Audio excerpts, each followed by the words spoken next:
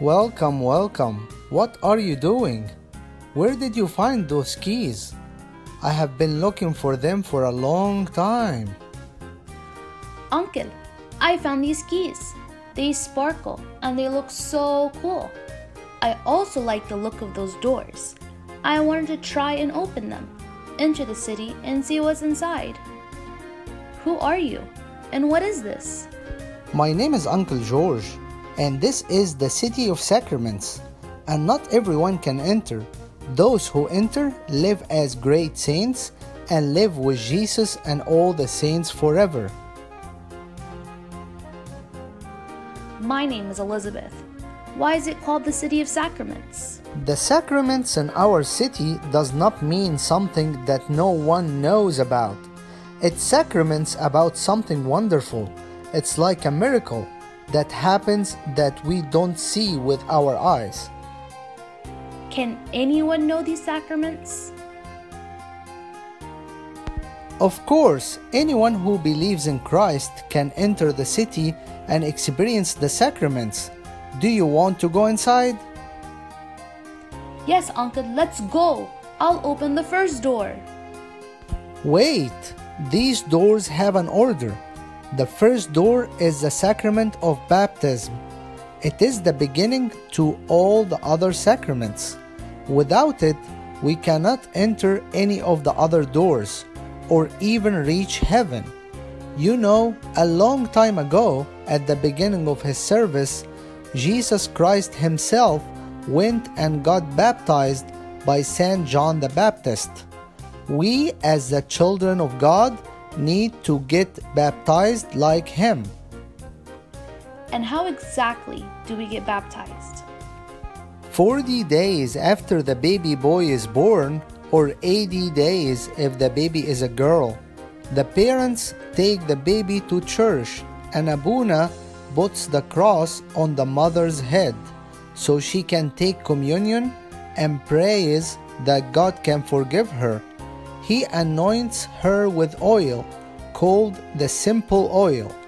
Then Abuna puts the cross on the baby's head so God can protect him from the devil. Then the sponsor looks toward the west to pray the prayer of renouncing Satan.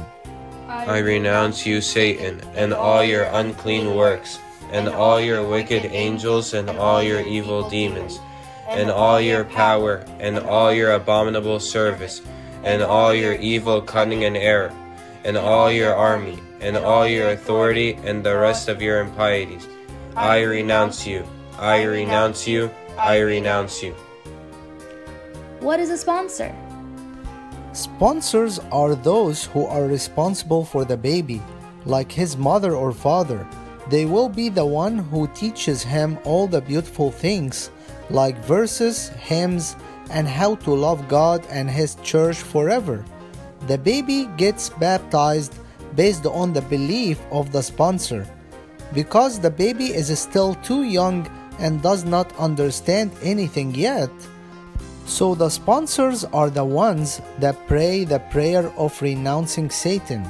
All those who attend can also say the prayer of renouncing Satan.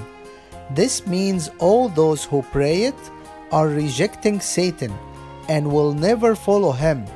After they look towards the east, as if they are looking at Christ and heaven, they are declaring their faith in Christ. I believe in one God, God the Father, the Pantocrator, and his only begotten Son, Jesus Christ our Lord, and the Holy Spirit, the giver of life, and the resurrection of the flesh, and the one only holy, Catholic, and Apostolic Church. Amen. What is Abuna doing here?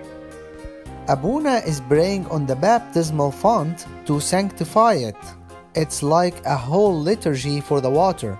He also puts the holy maroon oil inside of the water, so the water also gets sanctified by the Holy Spirit. After Abuna takes the baby and immerses him in the baptismal font 3 times, just as Jesus said, baptizing them in the name of the Father and of the Son and of the Holy Spirit. Then when the baby gets out of the water, Abuna anoints the baby with the holy maroon oil 36 times over their whole body. Did we finish, Uncle George? No, my daughter. Abuna still has to dress the baby in a beautiful white garment, so the baby would look so beautiful, and everyone will know that he is now like an angel without sin, not even the original son of Adam. Abuna then puts a red ribbon around the baby to remind us that this beautiful garment's first foundation was the blood of Jesus Christ. After all of this, I'm sure the baby needs to sleep. Now the baby is Christian and is a child of God. This means he can receive the Holy Communion after the baptism. They attend the Holy Liturgy and partake of the Holy Communion. At the end of the liturgy, all of the people are really happy because the baby is now a child of God. Then they make a procession for the baby in the church and say to him, worthy in Coptic, Axios for a boy or Axia for a girl.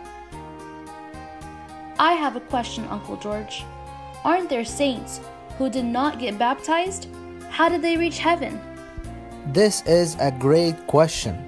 They didn't get baptized like us. However, they believed in our Lord Jesus Christ, and they got baptized through a baptism called the baptism of blood. It means that they actually died with Jesus Christ, and they got baptized by their own blood. Okay, but aren't you going to tell me about the sacraments of the Holy Eucharist and the Maroon? No, you will know about them through the next door. Now, my friends, let's learn together today's verse. Go therefore and make disciples of all the nations, baptizing them in the name of the Father and of the Son and of the Holy Spirit.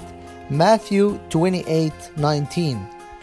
Go, therefore, and make disciples of all the nations, baptizing them in the name of the Father and of the Son and of the Holy Spirit. Matthew 28:19.